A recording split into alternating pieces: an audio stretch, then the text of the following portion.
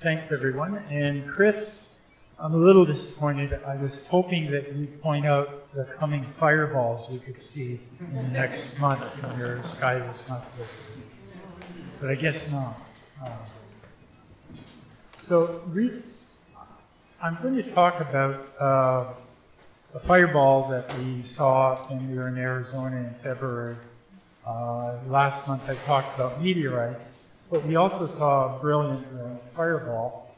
And for the first time in my life, I decided to look and see if I could report it, because there were 3 of us that saw it at the same time. And I found a site eventually that I could report it and put it in, and found that there were others who reported it, and we saw the trajectory, and it was kind of neat. So I want to talk about that. How many of you have seen a fireball before? It's a good crowd. You mostly look up, so you see more than the regular population. How many saw a really, really bright one, like brighter than a quarter moon or something? Not too many. They say that to see one brighter than the quarter moon, you see that in maybe 200 hours of meteor observing. So, how many hours have you put in since the last one? You've got 200 hours for the next fireball.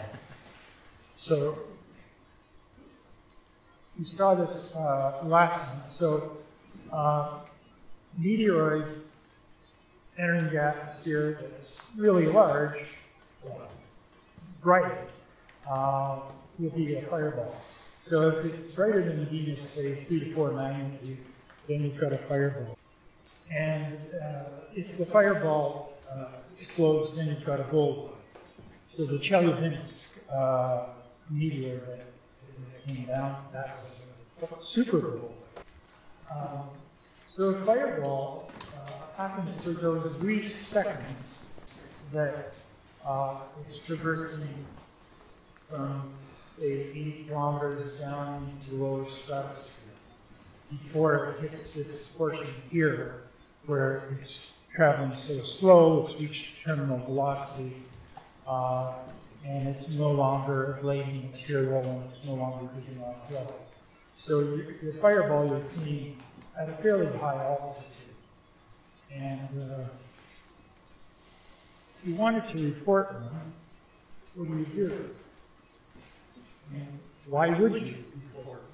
Well, there's a few reasons, and I found these in the RASP Observer's Handbook. It alerts meteor researchers, like the ones we have in Calgary and Western, an event for all sky camera operators, and I think we have one at the Far Observatory.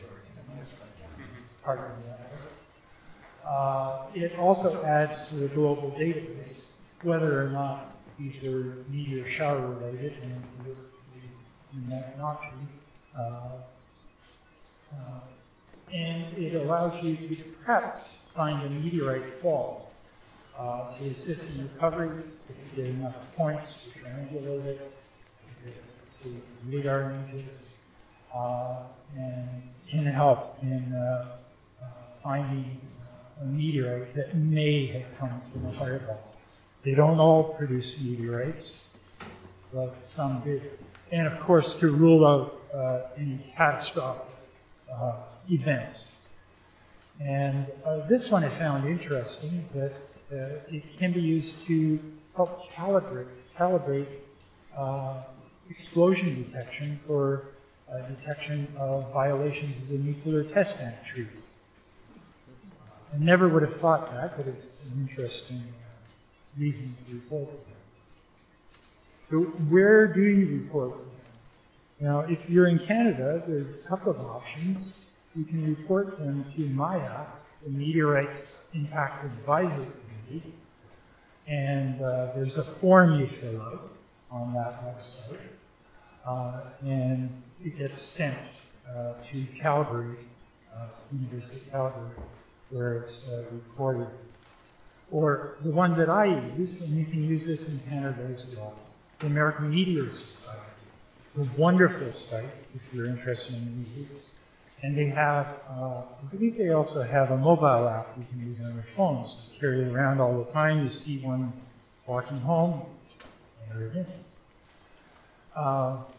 Failing that, you can also report Canadian ones by faxing a report with this kind of information. And they all ask for this kind of information.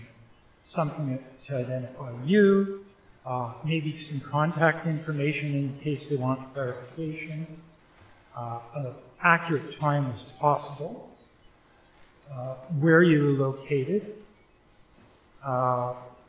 where the fireball was in the sky, what angle it was going, where you started, where you saw it initially, and where the endpoint was. The estimated magnitude, say compared to Venus or the Moon, or it will be brighter than other stars, fireball. And whether there was any trail, how long it was visible, and any other information, such as any colors you noticed, whether it broke up, whether there was any sound and what that sound delay was. And of course, if you had any evidence, video, photos, whatever, you'd be interested in that. So this is the MIAC form, and the link is in the presentation. You put in your contact information here, some information here about the fireball, when it was observed, what the location was, its brightness. So brightness relative to the Moon, I think that is. No, sorry, this is the location.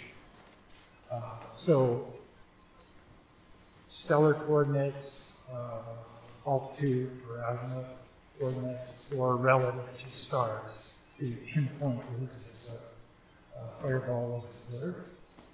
And then characteristics, brightness, so the Moon, duration, etc. Those kind of things that I had on the earlier slide that wasn't. But I use this website, the American Meteor Society. It is a wonderful website. So you go there, and you can enter all of this information using a nice app. And they have useful warning here to cut out some of the ones that are not fireballs, like the traditional plane going across the sky with lights, or whatever other events occurring in fireworks.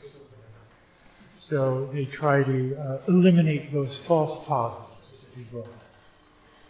So I started to put in fictitious here.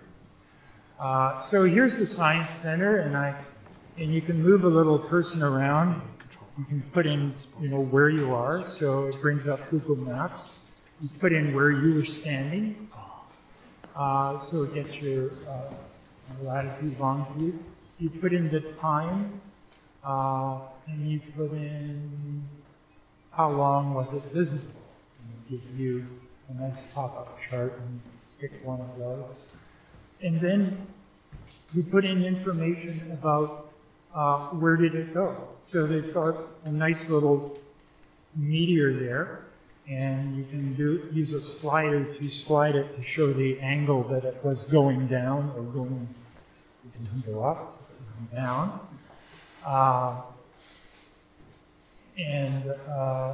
Similarly, they have an app to another screen where you can put in here, after you put in your location, and the direct this. Can you see the blue there? Mm-hmm. The direction you were looking when you saw it. And then here you can put the green line, the height above the horizon that it started at, the height where it stopped. And you can put in the direction where it started and where it stopped on a map like this. I didn't put in all the charts. So it's very easy to use, even on a mobile phone. And then you put in an estimate of the brightness. And here they do it by relative to Venus, the quarter moon, the full moon, and so on. A lot of the really bright ones say that might result in a meteorite would be around -9 magnitude, which would be around a quarter moon brightness. So you enter that information, and then they've got a chart here that it's a little hard to fill out the color that you notice in the meteor, because the colors will tell you something about what minerals were ablating or burning off on the meteor, as well as something about the oxygen or nitrogen that was ionized.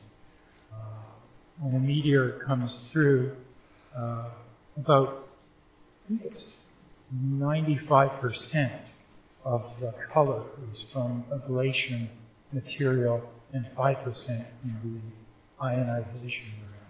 I think I have it right. But it's very, very hard on a bright fireball to tell the colors because of a problem of our vision, persistence of vision. So you see a certain color and it persists, and then I think you see another color and they sort of overlap, and you're not sure.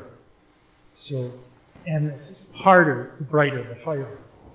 But you give that a try, and I did for the one we had, the one we observed, and then when I went in and looked at the observations, because you could look at the other observations that other observers had, they had, some were the same, some saw different colors. We were all in different locations in Arizona, but it was very interesting to go and observe that. Oops. That's the one. Okay, and then put in something about the sounds, if you've heard any at all. Higher up, well, say 20 kilometers up or higher, you might hear sonic coming. And what they recommend is to listen for maybe about 5 minutes after you see the fireball. I didn't know it at the time, but I found this out afterwards, because sound travels only at about 20 kilometers a second, and if the meteorites or the fireball is very far away from you, it's going to take minutes for it to arrive to you, maybe seconds, but probably minutes. So listen and see if there was any sound coming from it. There are also these kind of phonic sounds that happen concurrent or at the same time as you see the fireball. They're not quite sure what it is. They think it has something to do with radio waves emanating from the meteor's passage through the Earth's atmosphere. So I mentioned anything about that. And then, was there any persistent train or trail? Or higher up, there could be a smoke trail. And was there any flashing in there? In our case, there were 8 observations across Arizona, and only one person observed a flash or a breakup of the fireball. All the rest of us didn't see it. So you report that, and then you put in a little bit of information about yourself, and they give an opportunity here to say something about your observing experience, whether you have none or whether you're an experienced astronomer or an experienced observer. And come back a day or 2 days later. This was after about 3 days. A number of other people, I think there's 8 of us in total, put in observations. I was down here, the southern one, and the other people furthest north was around Phoenix. So this is about a 2-hour drive. So from that information, they calculate the meteor, the fireball's path, the meteor. And you'll notice it's going up here to east of Flagstaff, right around Wilcox, and strangely enough, that's where meteor craters, the 1 kilometer wide giant crater created thousands of years ago. So I wondered for a second whether there was another tiny one there, a fireball. But I didn't read anything about it in the paper after, anything on websites. But you can go to AMS Fireball reporting, and you'll see that there's fireballs reported every single week, practically every day across the U.S.